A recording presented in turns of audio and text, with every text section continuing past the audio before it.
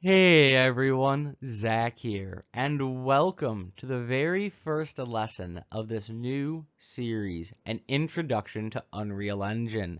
In this video, we will install Epic Launcher and Unreal 4.22. If you already have the launcher installed but not the engine, you can skip ahead. A timestamp will be in the description below. If you have both installed, go ahead and move on to the next video in this series. If you don't have either installed, open up a web browser of your choice and let's get started.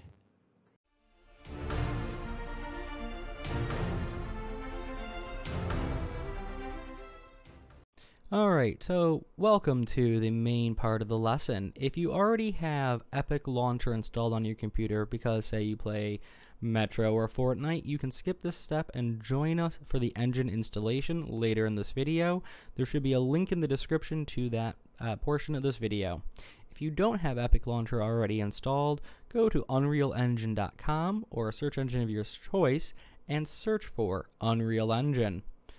It'll bring you to this page. Once you're here, go to Downloads, and it will ask you to make an account. And if you already have an account, just click Sign In. If not, go ahead and make your account now. Once you've signed in or have made an account, it will bring you to this page, and you'll have two options. You can choose between Game Developer or Enterprise.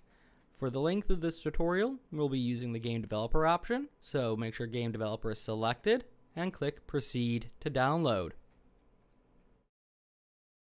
It should automatically detect what system you are using. So if you're on a Windows system like I am, it'll automatically detect that and it will download the Windows version.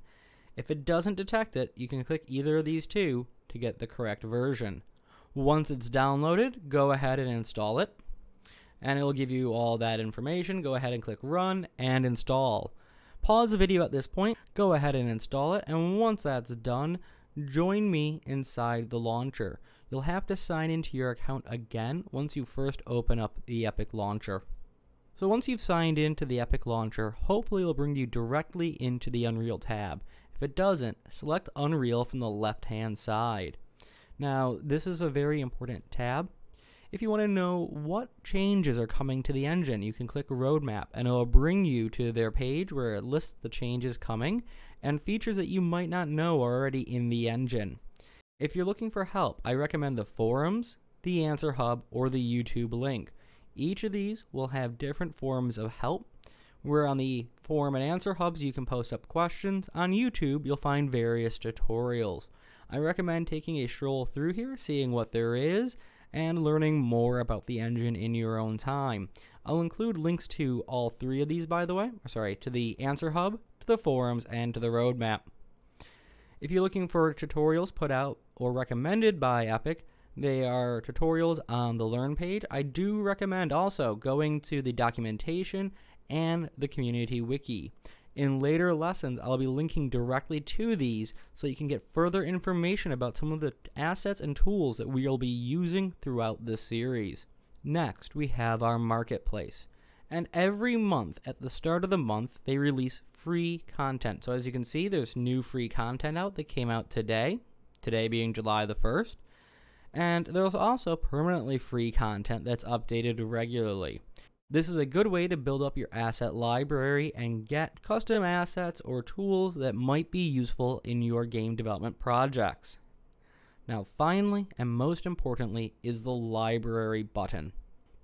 Inside the library, you will find your engines, or where you can install your engines, your projects, and a list of your assets.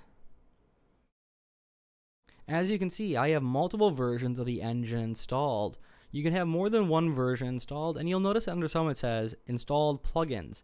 These will list the plugins to that engine that I have installed, but you might not already have anything installed here. So how do you go about installing your engine? You do so by clicking Engine Version, and you notice it pops up this gray one here, and this is the most recent version that I do not have installed. Now, you'll want to set it to 4.22.3. Because I already have it installed, it's not going to give me that option. And if it doesn't give you that option off the bat, just click this and scroll through to find the most recent version, which again should be 4.22.3. Once that's done, click this install button. It will take a little bit for it to install, and it might ask you to install Microsoft Visual Studio. If it does, do go ahead and install that option. That said, that brings us to the end of the tutorial for this part. In the next video, what we will do is we'll create our first project and go over the user interface. If you've liked this video, go ahead and hit that like button down below, and make sure to hit that subscribe and notify icon so you know when the next video is out. That said, I look forward to seeing you in the next tutorial, and I hope that you have a wonderful day.